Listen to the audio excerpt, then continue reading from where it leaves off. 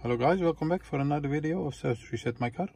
Today I'm going to show you how you can reset the service indicator or the oil indicator of a Volkswagen Caddy. It's a bit newer model, 2016 till manufacturing year 16 till 2020, if I correctly remember.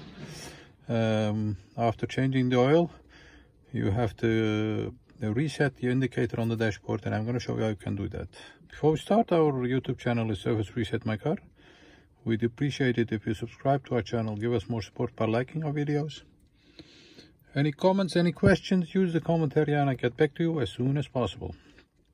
Okay, first of all, this is the one with the steering wheel buttons on it. So this is slightly different than my previous video. This was an older model. First of all, turn the ignition off. Then you have two buttons over here.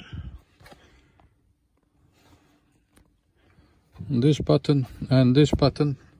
The right one is the set button. We're going to use that first.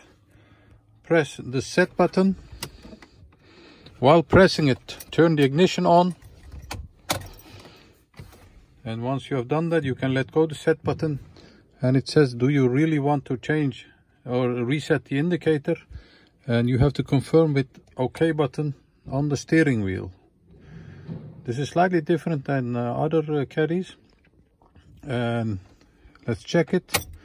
Once we check that, as you can see, there is no indicator anymore. So once again, ignition off, press the set button, keep pressing that, turn the ignition on, let go the set button and press the OK button for resetting the oil indicator of the Volkswagen Caddy, manufacturing year 16 till 20.